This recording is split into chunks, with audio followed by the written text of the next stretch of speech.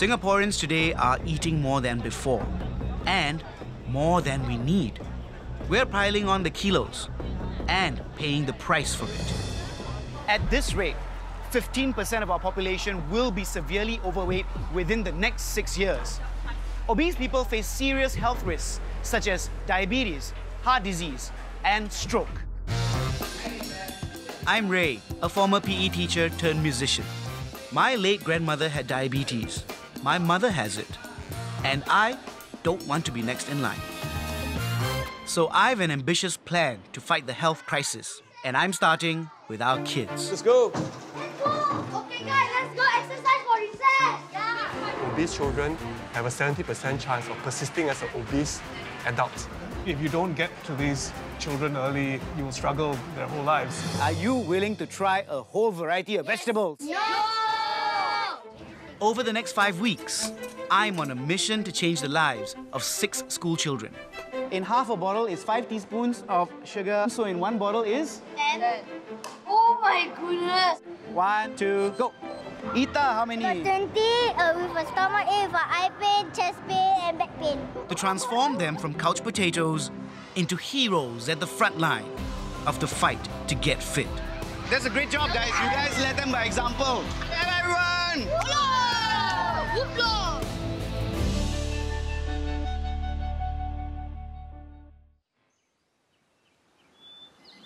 It's 6:30 a.m. Time to head to school.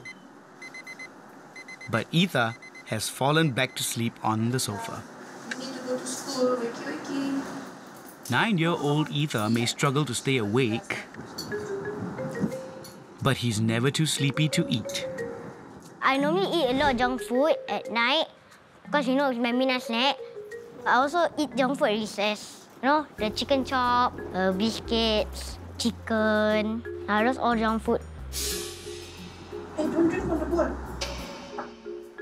Despite his unhealthy eating habits, Etha still manages to pack it all into a 22 kg frame, well below the average weight for his age group.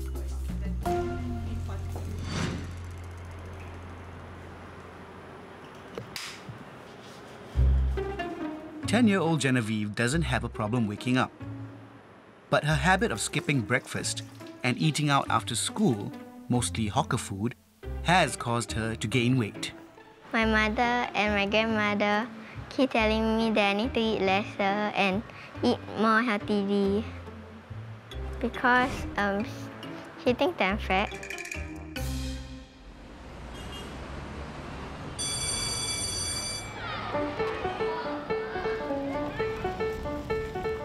Last week, the kids came face to face with the consequences of an unhealthy lifestyle. This week, the kids are starting their next phase in their fight to be fit. They're taking the fight back to school. My class is at level 5. I feel angry about that because it's unfair. Why is it unfair? Teachers have to carry small bag, students have to carry big bag, but we have to go up the stairs. The school let us climb the stairs and don't let us take the lift. I don't know why. It's still a mystery to me. Singapore's children spend a third of their lives in school. It's no wonder that it has a huge impact on what they eat and their level of physical activity. If we didn't have PE 4 times a week, I would never exercise on my own. If you had to do PE every day, how would you feel about that? I don't want to come to school anymore. If I have to do PE every day, I'll feel happy. 10-year-old Alif and 9-year-old Tuti love food. But when I visited them last week, I discovered they have a family history of diabetes. The overweight siblings have a high risk of similar health problems if they don't turn their lives around. Every day before recess, Alif and his sister Tuti join some 20 other overweight students at the school gym for 10 minutes of exercise. Just walk around. Under the watchful eyes of a tough taskmaster. 95 is dropping. Come on, keep it going. See if we can reach 100. Let's go. Keep counting. Hi, hello. I'm Rai. Hi, Ray. I'm Wu. I'm the PE teacher in charge of active recess. The active recess program is for our severely overweight pupils. Sugar coating shouldn't be the way. You are singled out? Yes, you are. But you are not a social outcast. You are here doing more exercise. Yes, you are. But you are doing something for yourself. It's a stark reminder of the time when I was a PE teacher. Schools had trim and fit clubs then, also known as the Tough Club. They were part of a program requiring obese school children to exercise, to get them to lose weight. During active recess, we will do stepping, cycling, jumping, and boxing. It's skipping. Oh yeah, skipping. We will do skipping. I feel happy that we got active recess every 5 minutes before our recess, so maybe I can try to cut down my weight during active recess. The TAF program was launched in 1992, and over the next 12 years from 1993, the proportion of overweight students in Singapore fell from 12 to 10%. But TAF clubs were criticized for stigmatizing obese children and was replaced in 2007. However, a part of it lingers on in Clementi Primary School.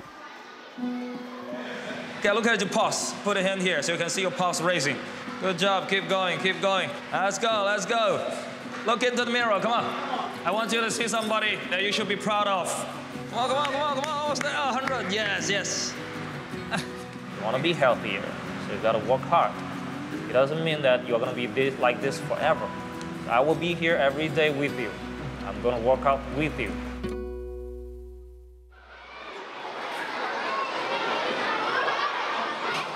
I kind of feel that it's still very similar to the TAF program from some years back, in the sense that the kids are still singled out. There's always a stigma associated with that. My enemies, they will like laugh at me. I feel angry. I also feel angry since she's my sister. I have to protect her. What about you, Ali? I like active recess. I want to cut down my weight so I can be more fit. The question remains, does it encourage the kids to love exercise in the long run? Experts say children embrace physical activity only when they find it fun. By making it fun, they'll believe they want to exercise and get fit, even if they're not overweight. Even sedentary kids with poor eating habits could develop diabetes as an adult. So I think the school should maybe do a program which could include all kids and encourage them to be more active rather than just single out a small group. Being healthy is not all exercise. It's also about what they eat in school, or even what they don't eat. Today we're going to look at the food waste that you have after recess. Oh no! Let's see what kind of food you guys throw away. Ready? Oh my God.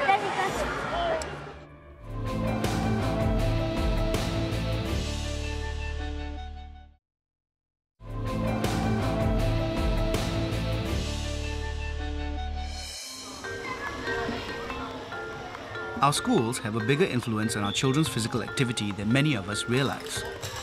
Let's go, let's go. Get to work.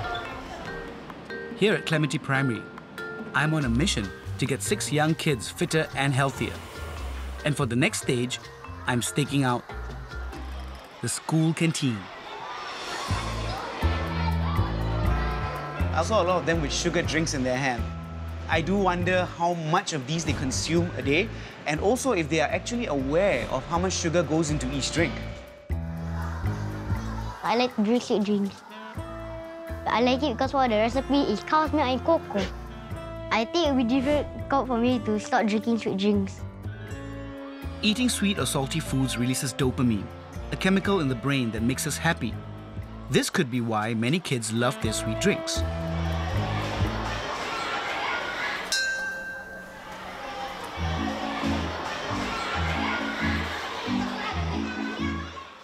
Okay, kids, let's see what you guys like to drink. Ita. Ice lemon tea. Ice lemon tea. Green tea. Green tea. Grape tea. Grape tea. Milo. Milo. Milo. Milo. Milo. Do you guys actually know how much added sugar are in your drinks? Grab a teaspoon and then I'm going to ask you how many teaspoons of sugar you think are in a particular drink. For this experiment, I'm getting the kids to guess how many teaspoons of sugar goes into their favorite drinks. 1 teaspoon is about 5 grams of sugar. Okay, let's take a guess. How many teaspoons of sugar are there in 1 bottle of green tea? I think I know already. 20 teaspoons. So you guys think 20 and you guys think 4. Okay, what makes you think 4?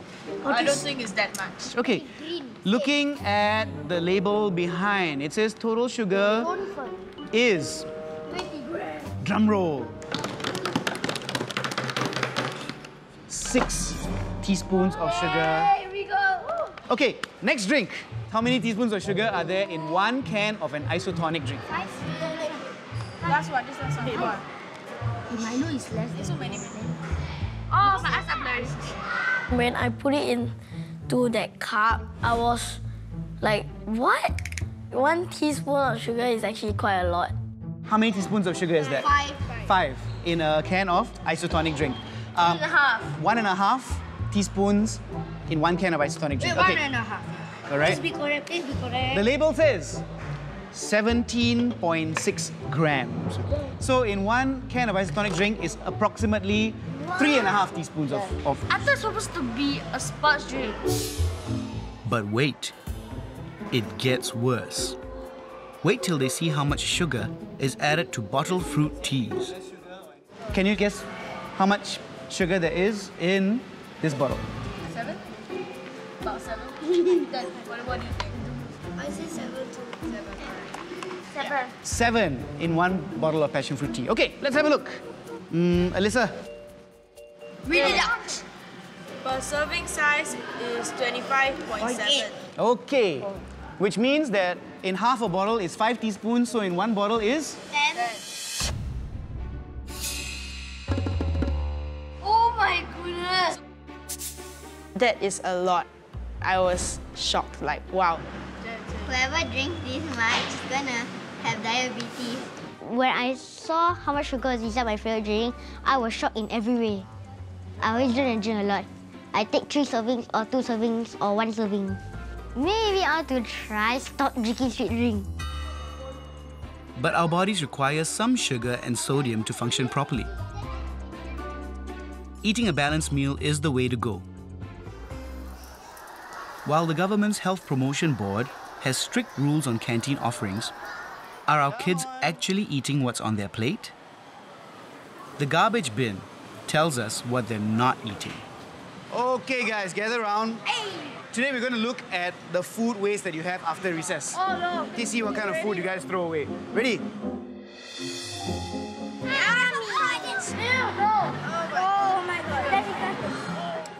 I saw a big amount of food thrown away. I think if you mix it in a blender, it becomes disgusting juice. Looks like someone's thrown away their fruit, like uneaten. Can I have it at least? No. Oh, this guy is disgusting. Yeah. Ew.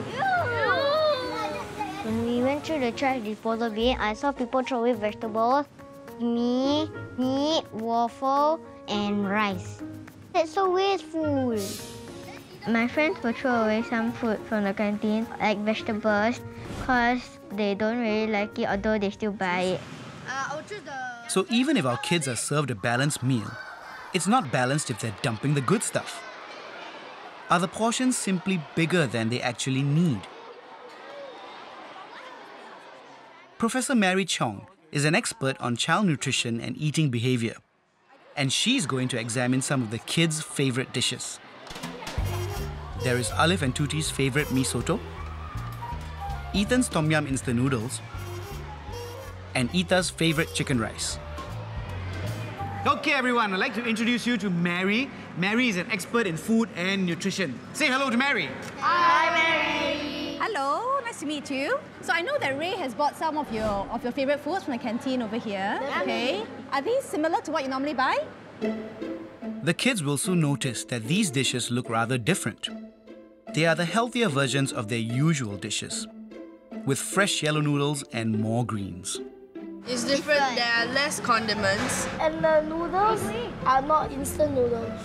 But instant noodles are quite high in salt, right? So it's tasty but not very healthy. Why does a lot of salt means it's not healthy?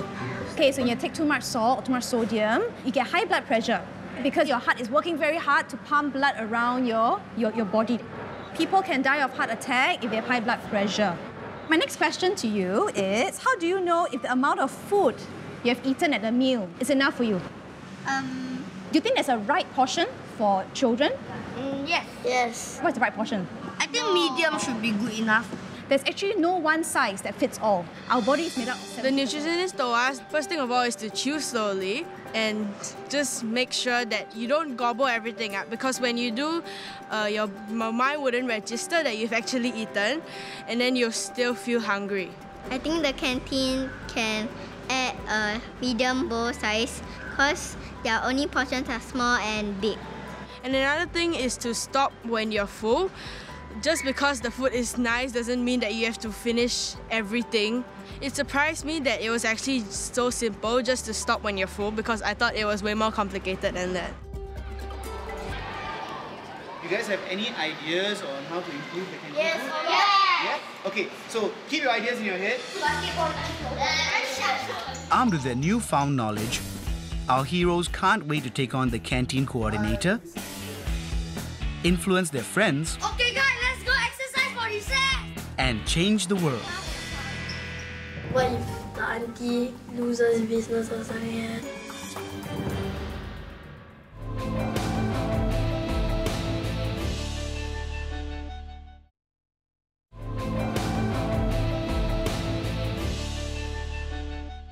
Hi everyone! My team of young heroes want to get fit. They've identified improvements for the school canteen. More vegetables, less processed foods, and more portion selections. They're meeting canteen coordinator Alethea Ng to present their demands. Alif, maybe you can give us the first suggestion? Maybe have less bottled drinks, because most of the time the drinks that they buy are mostly sugary. I think their concern actually mainly for bottled drink is the sugar content. Increase the number of vegetables Increase the amount of vegetables. in each dish. We do have vegetables right now. Not all, like I want more.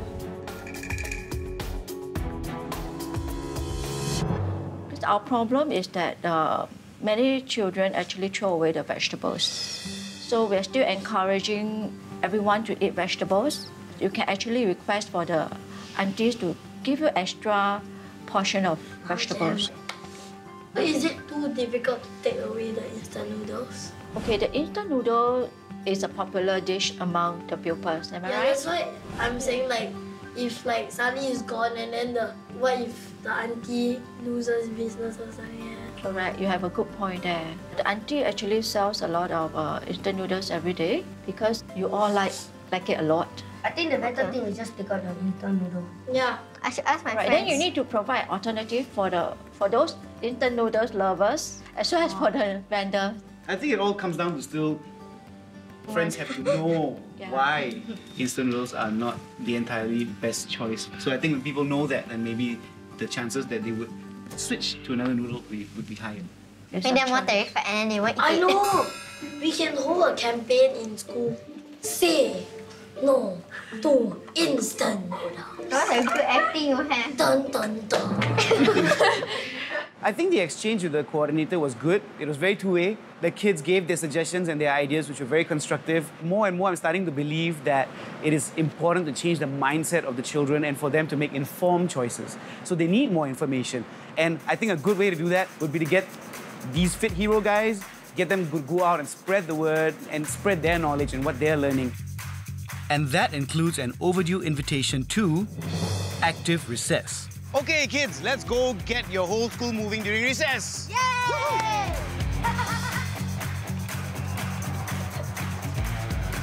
Let's go. Let's go!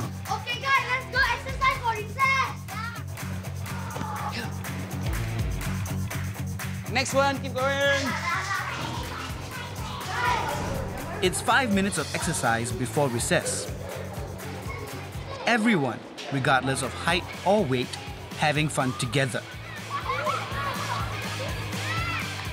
Now that's the kind of active recess I want to see.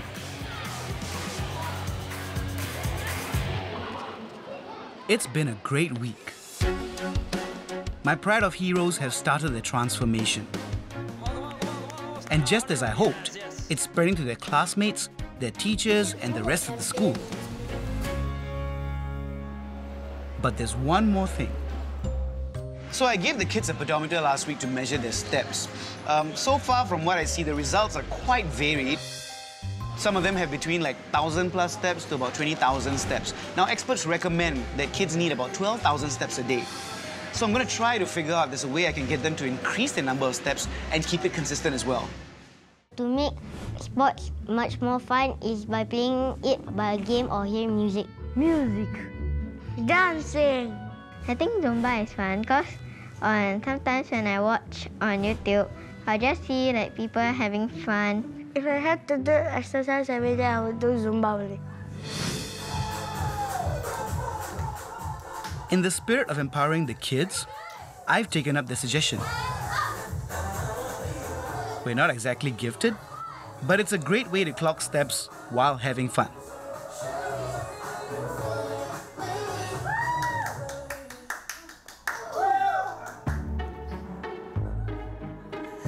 Hey, how are you guys doing? He's dead. Rest in peace. It doesn't end today though. I have a plan to keep them practicing. All right, so what's going to happen is, since you guys are already learning the dance steps, you are going to be leading the whole school every day for Zumba.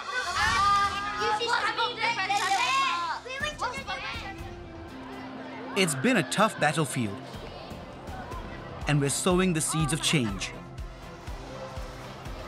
But the going is about to get tougher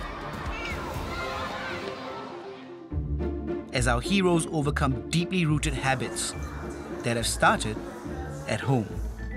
Yay, so much pastries! I just want to buy it because I know you have been a good boy. Share this with me, please. It's too big.